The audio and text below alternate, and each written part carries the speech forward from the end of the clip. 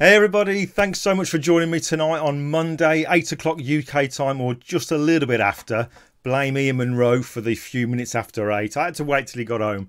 But again, thanks so much for joining me. Thanks for all the comments and stuff that are coming in the chat room. It's really busy, which is great.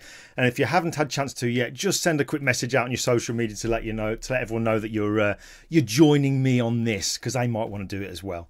But I've got a few things I want to go through with you tonight. It is, you can see by the title there, it's called Practical Photoshop for Photographers. So we're going to go through just a couple of things. They're not necessarily earth-shattering, but I think because they are so simple, you might not think about them. Or maybe that's just me, I don't know. But there's a couple of things to do with selections, colour, and then something for those of you who use actions, because I had a letter come through from somebody who explained that an action that I'd sent out, they couldn't get to work. And I kind of figured out why that was. So I'm going to share that with you as well. But no time like the present, might as well dive in straight away. Let's go to my desktop and we'll kind of have a look at what it is that I want to go with you through first of all. So on the screen now you can see this picture of a World War II veteran that I photographed recently. Super guy by the name of Ken Doxey, who lives in a place called Burton-on-Trent. Really, I mean, that's such a great time photographing this guy. Real cheeky smile. That smile that you can see there is definitely a cheeky smile, I'm sure you'll agree. But when I was taking his pictures, one of the things, well, in fact, let me just show you. This is the finished picture here, the one that I've got printed out, and I'll show you that towards the end. This is one that I'm actually giving to Ken, but this is the original shot here. So we can see the lighting pattern's all the same. I had to do something with his medals here because I couldn't move him around too much. He wasn't that mobile, so I didn't want to, push and pull him all over the place. But this is the chair here that we needed to change colour. You can see here's the original one, it's blue. In the final picture we've added like a little red tint to it. I think the blue just didn't work well, especially when he's got this blue jacket on as well. So I want to show you how we can make the selection of that. Now, if you've followed anything that I do in the past, you'll know that I've got a bit of a fetish when it comes to making selections. I'm a huge believer in the fact that photographers do need to understand how to do selections, and that's not necessarily because you're going to be doing things like compositing and cutting things out and putting things into a picture. It doesn't have to be for that. It could be just something that you need to isolate to change the colour of, as in the case with this particular picture here. So I want to show you how you can do that. And obviously Photoshop being Photoshop, there are limitless ways that we can do selections. So all I'm going to do is just show you how I would do it. All right, if you've got a different way, great. If it's better than this, best you get yourselves a YouTube channel and share it then. But let me just show you a couple of things here. First of all, in the most recent version of Photoshop, there have been some updates, kind of a lot of them kind of sneaking under the radar, that you kind of see at first and think, well, that's okay, might never use it. But I want to just show you. Let's just say, for example, that I wanted to make a selection of this guy here, make a selection of Ken, because maybe I wanted to do some clarity, add some clarity to him and his clothing, and I didn't want to have to spend time brushing it in afterwards. Maybe I want to make a selection of him so it's isolated from the background and I can quickly apply that clarity to him. What I could do is I could go to the select menu now, and at the top here we've got the color range, we've got focus area, which I don't know about you, but I've kind of tried it. I can't really give that much love, because when you click on focus area, basically what Photoshop's going to try and do is make a selection of the areas that are in focus, and it is very much hit and miss. So kind of like, once you've seen it, yeah, very nice, thank you very much, don't think I'll use that again. But if we go to the select menu, we've also got one here called select subject. All right, and this is just so clever, because I don't know if you've maybe heard of something called Adobe Sensei. That's kind of like Adobe's online brain, and it can kind of differentiate. It's getting better and better and better. I'll tell you, Judgment Day is definitely on the way. But select this subject command here. Bearing in mind what we've got on the screen, you can see the background, the chair, and Ken. If I click on subject, Photoshop will be able to kind of tell me that it knows what a person is. Watch this. If I click on subject, give it a few seconds, and bang, it's differentiated between the chair and Ken to make a selection of him. And I know, yeah, it's not perfect. Bearing in mind, this is all, this is all pretty much new technology that they're introducing to Photoshop. But I think you can be fair enough to say that that is a damn good job straight away. That's a really good job. There are some areas that I would need to finesse. So maybe I could come in to the toolbar here, get something like the quick selection tool, and just drag up onto his trousers just like so. And that's pretty much it. Yeah, I would come in and finesse the hair, so I'd kind of take away the selection off the hair, because I don't know if you've seen any of the videos that I normally do. Whenever we're selecting hair, get the marching ants within the hair so that you can't see bits going through it, if that makes sense. So you can see how that line of marching ants now isn't high up so that we can see the chair through the back of it.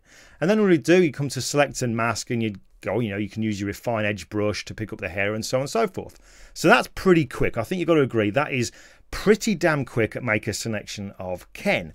But here's something else. That's the subject command in the select menu. Over in the toolbar, where you'd ordinarily find things like the quick selection tool and the tragic wand tool just here, you've now got the object selection tool. And with this one, we can kind of define an area to tell Photoshop, right, within this kind of marquee that I'm now going to draw out, there's an object. So if I let's just say, if I just drag out now this selecting area, you can see like the marching ants. I'm going to put it all around Ken and the chair, like so. Now, this is called select object. So it shouldn't select Ken. It should know the difference between a person and the chair. Let's just see. If I let go, bang, look at that. It's now selected the chair and not Ken. And yes, there are bits that it needs to kind of be finessed, but it doesn't take long to sort those out, because now that I'm actually using this object selection tool, I can add to the selection the bits that it's missed, like on the chair down by the side of Ken's leg. So if I hold down the shift key, just like with any other selection tool, holding down the shift key will add to the selection. So we'll add to it, click, drag, let go, and it will then select the rest of the chair. This bit in between his legs here, hold down the shift key, click, drag, it'll then know the difference between his trousers and the chair, which I think is pretty damn impressive. Hold down the shift key, let's try and get this little bit in here, and let's have a look where else we go. It's done a good job going around the outside there. Now bearing in mind, I'll do another one of these little disclaimers, just to say that I wouldn't ordinarily work this quick. This is just to show you.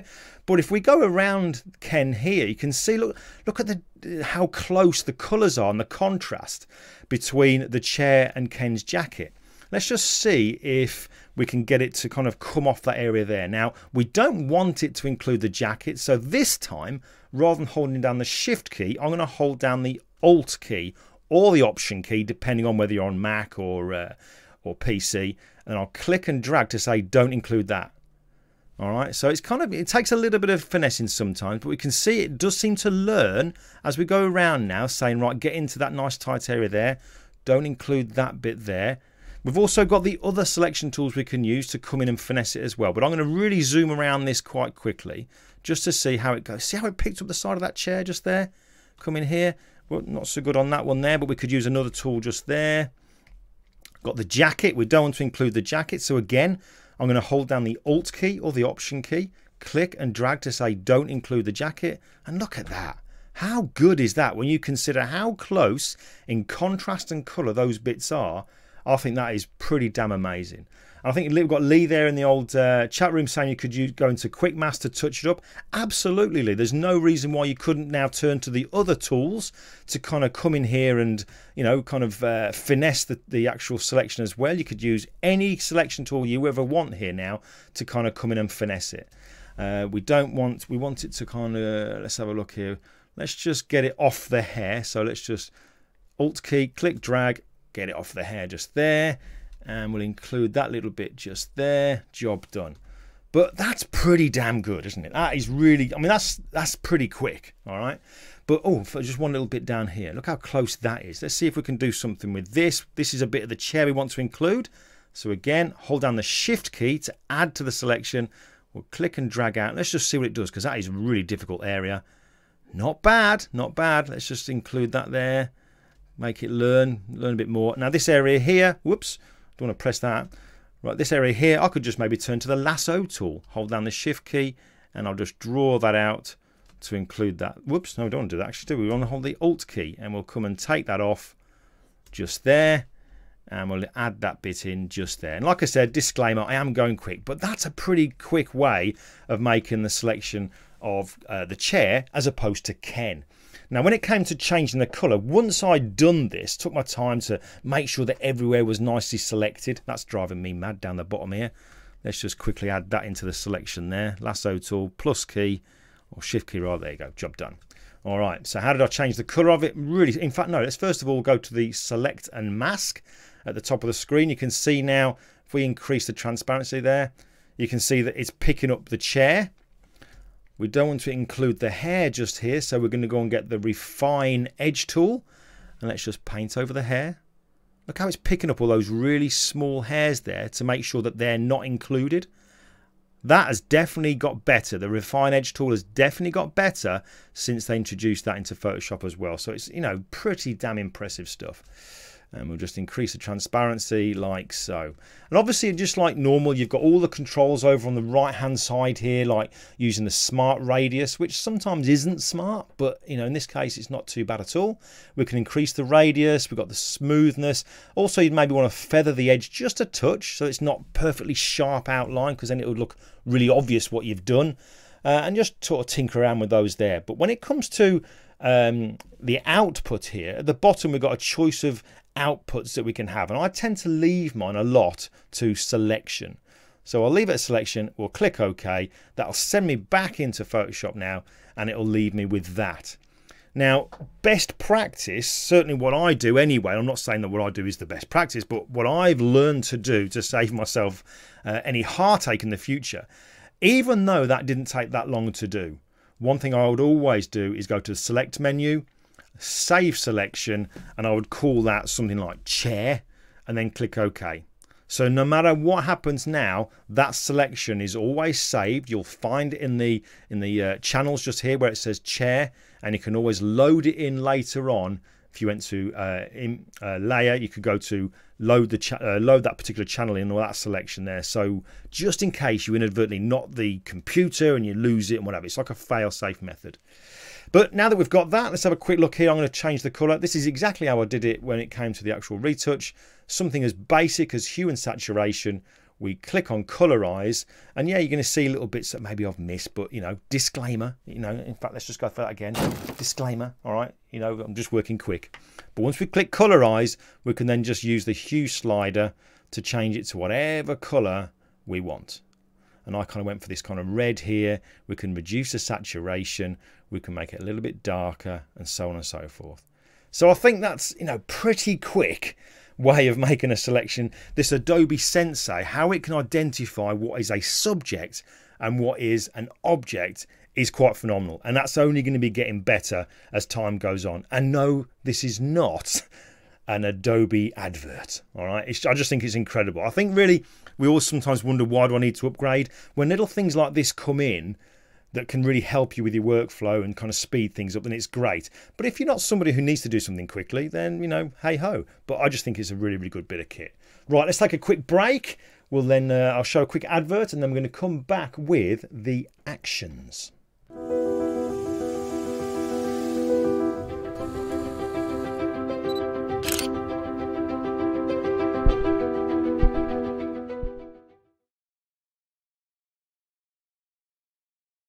Blimey, that video finishes quicker than I remember.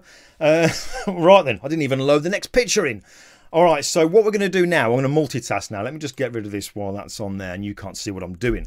But basically what we're going to do now is something to do with actions. All right, so let me just show you this letter here. You know, sometimes when people say, I get loads of letters coming through, and they don't. They really don't. I actually did get a letter. So this is proof in the pudding here. I did actually get a letter come through, and this is the letter here. And it's from a guy called Alec Himwich. And basically, I want him to be my best friend because I love that opening sentence. If you write a letter to me with that opening sentence, you're definitely going to be my best friend.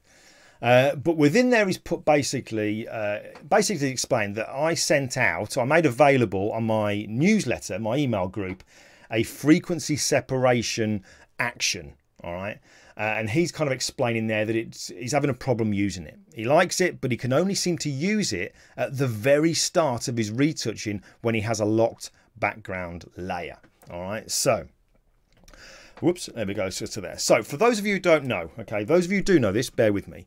But an action in Photoshop is a way that you can get Photoshop to do to perform certain tasks that you do on a regular basis. So it can be all manner of different things. It could be giving color adjustments, it could be saving, it could be cropping, it can be all kinds of things that you do on a regular basis. Rather than you go and click every single time, you can record those steps, press play, and Photoshop will automatically do it for you.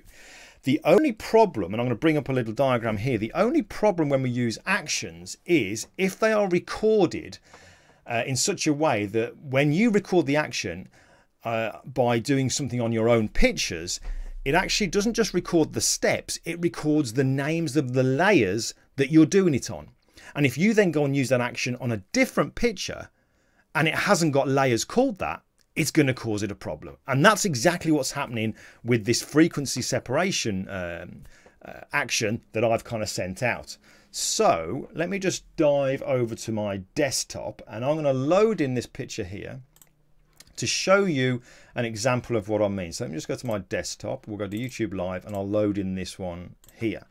So this is a picture of a friend of mine called Barry King, who was photographed him yesterday, helped me out with doing a little bit of filming for the new tutorial that's coming out.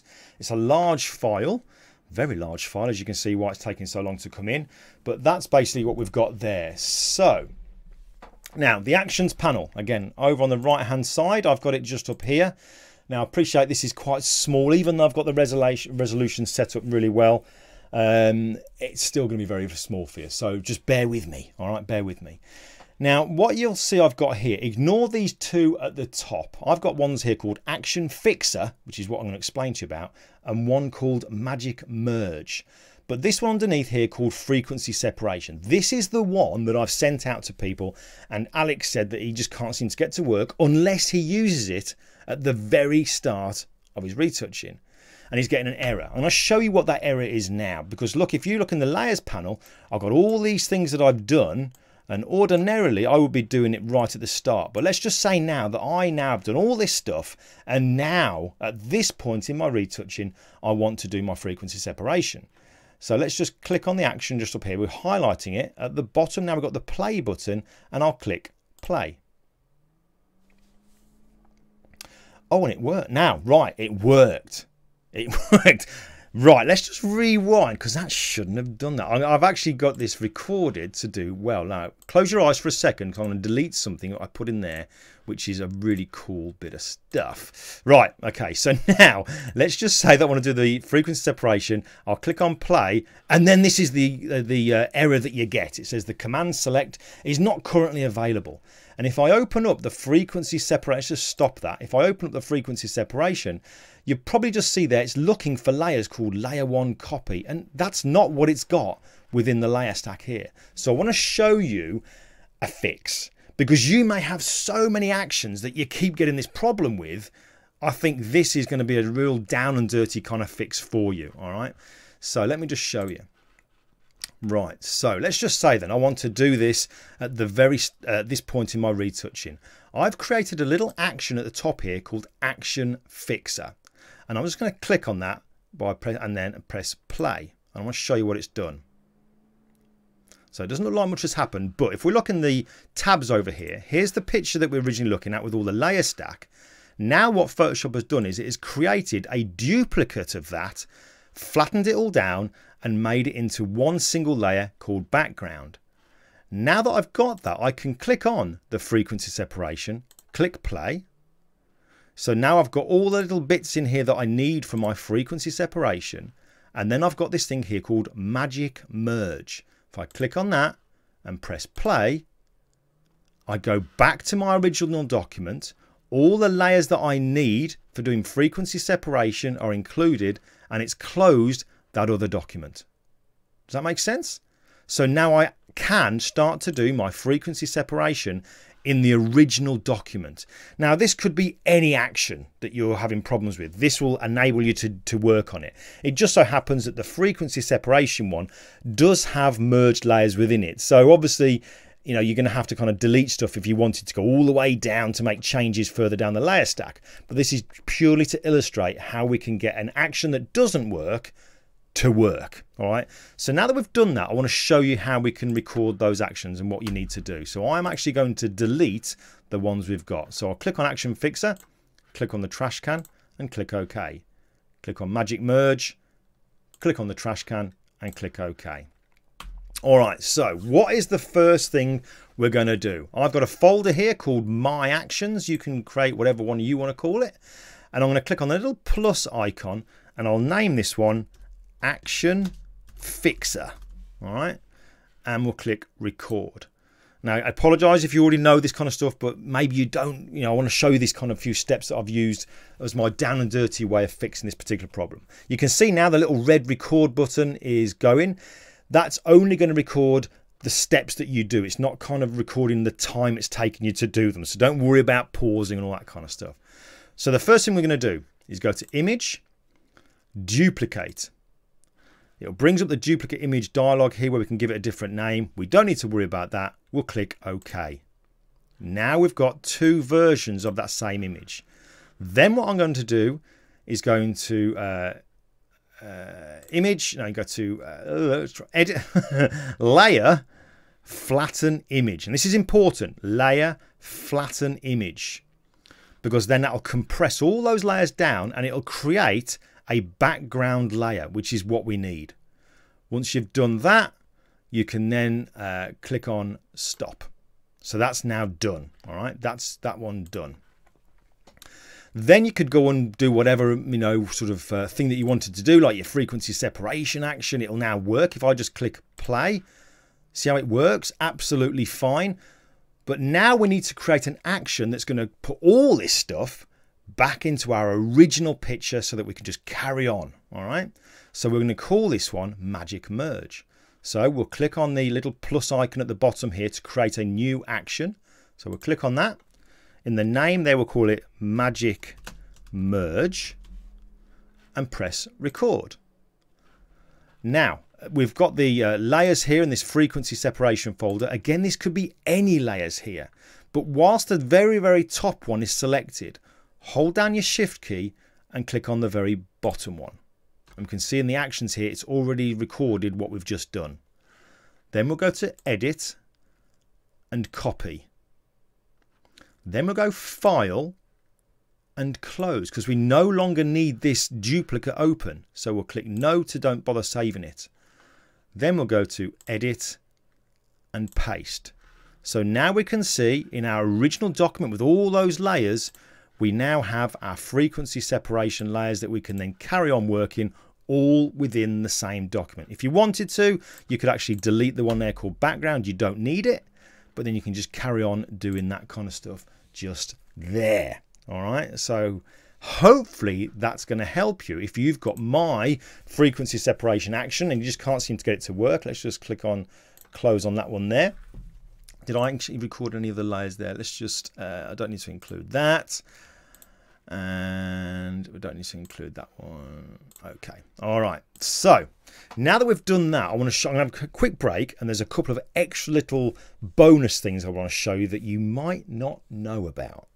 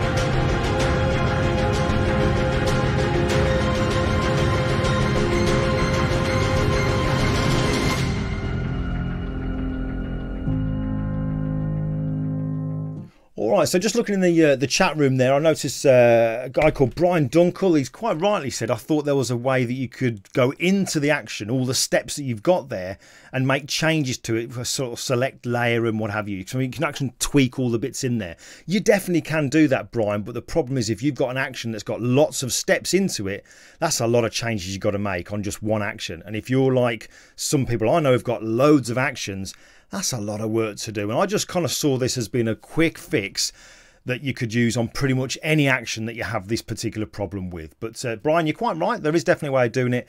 It's just a long way to do it, and I haven't got the time or the hair to pull out doing it. All right, so moving on from that then, just a couple of extra little bonus things I want to show you here, which are really, really useful.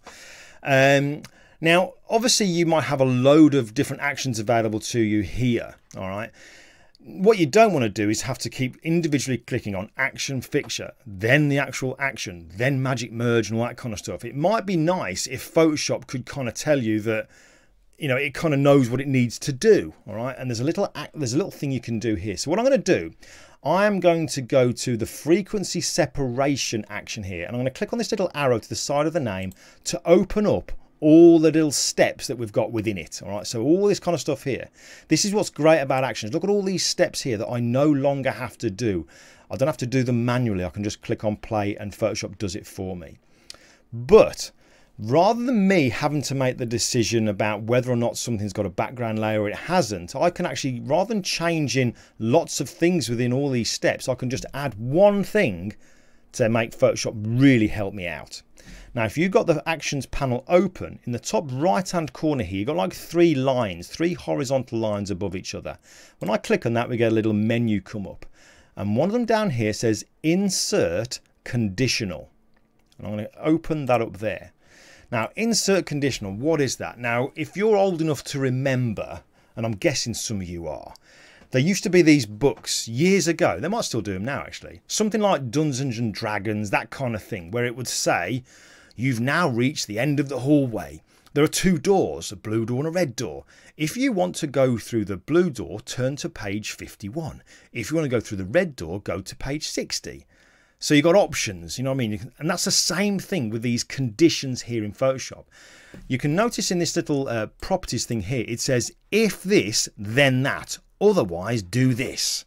All right. So, for example, with our particular one here, if I go to the if current menu, the very, very top one, and scroll down, there's lots of different variables we can use. But I can say, right, if this layer is a background, which is ideally what we want this to be, then don't do anything. All right, so just carry on and do all those steps within that particular action itself, the frequency separation or whatever. If it's a background, just carry on as you were. Otherwise, play this action to fix it. All right, so if this, then that. Otherwise, do this. And let's just click OK. Now that's going to put this little action here, this little step called if. Now what I can do is click on that, and I'm going to drag this all the way up to the very, very top of these particular steps. So it's the very first thing that Photoshop does. It has to make a decision. Is this person trying to use this action on a background layer? If they are, carry on as normal. If they're not, open up the other action fixer. All right, so let's just give it a go, shall we? I'm now not on the background layer. Let's just see if this works. I'm going to click, I hope it does now I've done this. Let's click on play. No warning dialogue. No, there you go. You see what's happened? What Photoshop has done is it played the action fixer. So it created a duplicate document, it flattened it, and it then ran the rest of the steps of the frequency separation. How good is that? And then the last thing you need to do is go to Magic Merge, click on play, and I got an error, but it brings it over into our original document here, so we can now do our frequency separation and just carry on as normal. So just by using that if prompt, that little condition, you can help get Photoshop to really, really help you out. So that's that one there. Now, one other little bonus thing that I want to show you that is, again, is a real big help, especially if you're somebody who does record quite a lot of actions. Let me just create a duplicate document with the background on it just here. So we've got that background layer there. Now, In my frequency separation, I'm going to make another little tweak to it down here.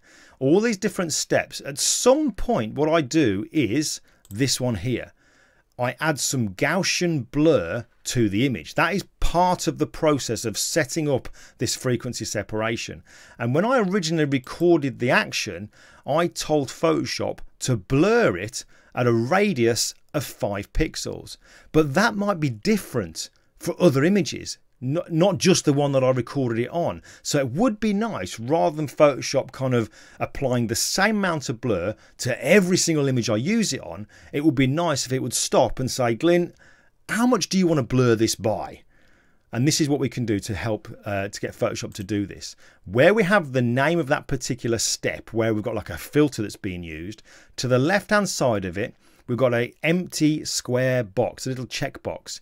If I now little tap in there, you see this little icon that appears. I don't know what you call that really, but it's an icon that appears. All right. So now look what's happened. Now that I've done that, let's see what happens. We'll go to the top of the start of the actual steps. We'll click on play. And now, rather than just going all the way through, it brings up the Gaussian blur dialog box and allows me to manually dial in the amount that I might want to do for that particular image, which gives you so much more control rather than just letting actions do the same old thing to every single image, because every image is different and every image will need slightly different settings. So I hope that is useful. We'll click cancel on that one just there. Let's close that down just there. Now I'm going to keep an eye on the chat room just for a few minutes. I'm going to play you another little video now. This is another segment from the upcoming tutorial, Classic Portraits with One Flash. And this is actually one I thought I'd just kind of show you now, actually, because I get asked a lot about camera settings when I'm taking the kind of portraits like they want to see of Barry and Ken and all these other people.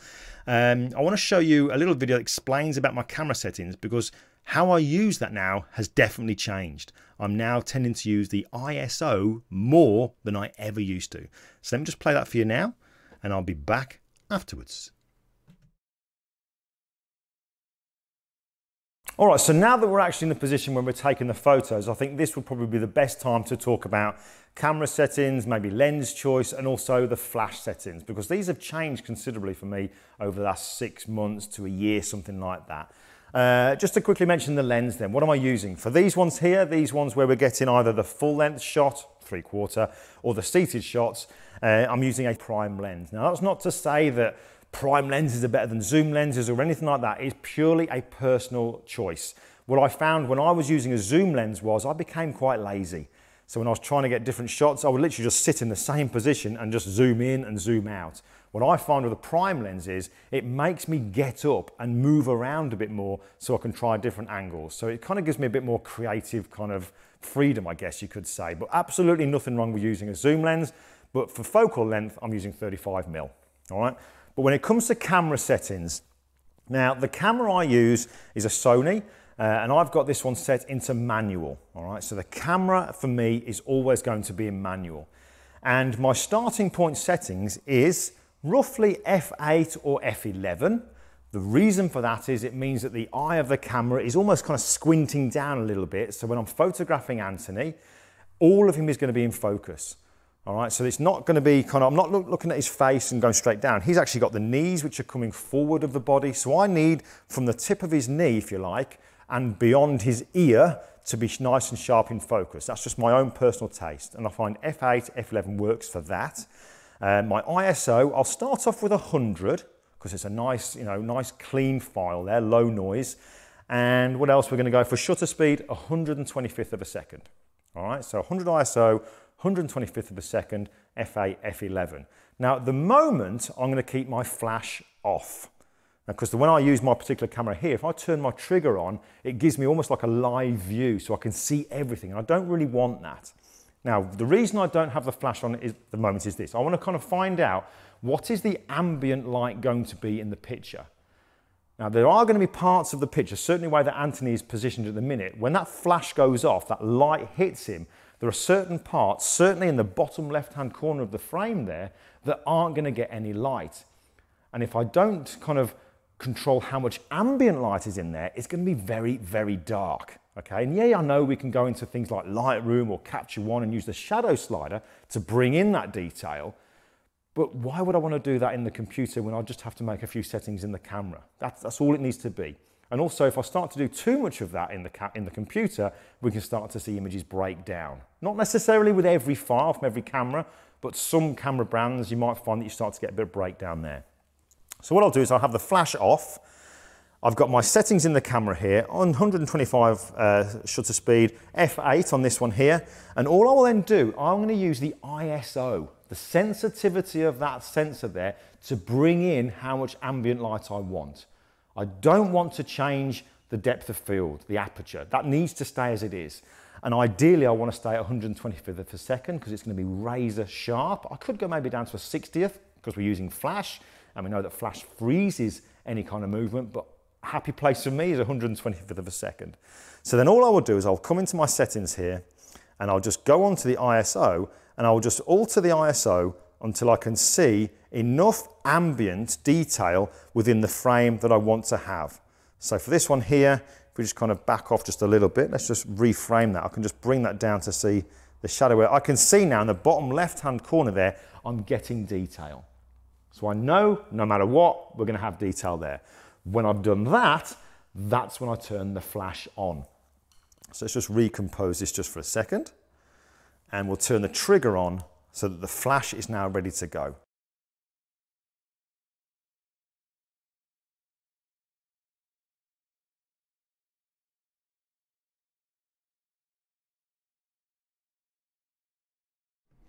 All right, so I hope that was helpful.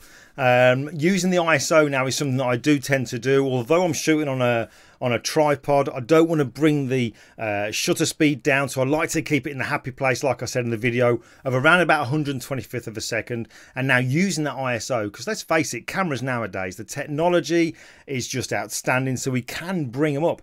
If you've been following the kind of stuff that I've been doing lately, certainly with the veterans, with the pictures of Peter Morgan, I did a portrait of Peter Morgan, Barry yesterday, my friend Stuart, all of those there, really the ISO is going to be around about 1000 ISO.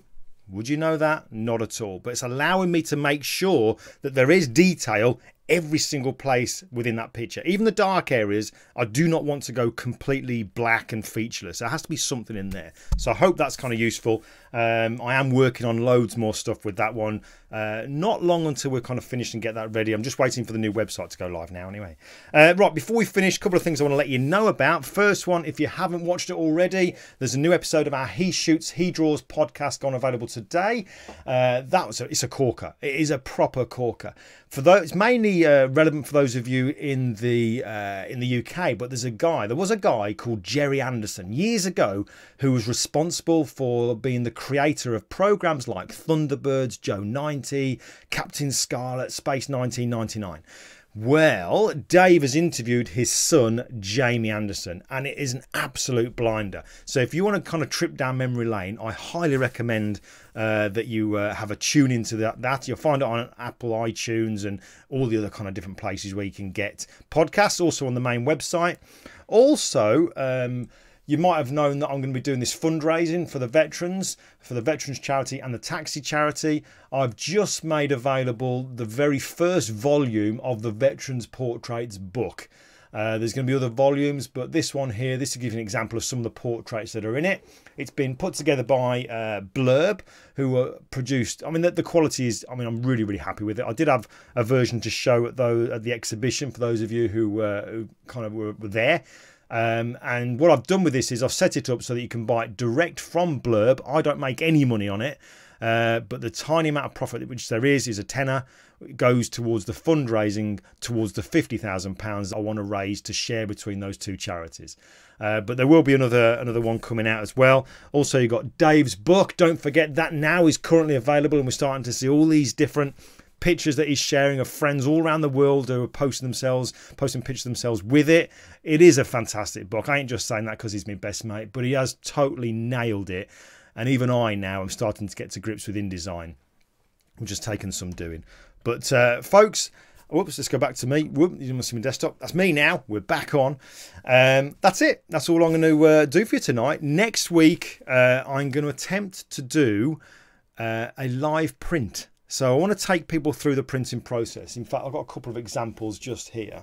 Let me show these ones here, which I've got the mounting to be done, and I want to take you through the process because, you know, I love the photography, I love the retouching, I really love the printing. There is nothing better than having a physical print in your hand, and the satisfaction of doing a print yourselves, you can't beat it. So I want to kind of take you through the steps that I do to get me to get the best prints I can.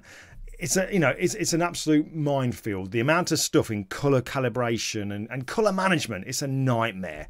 And I'm sure there'll be some people there who'll pick holes in it. But you know what?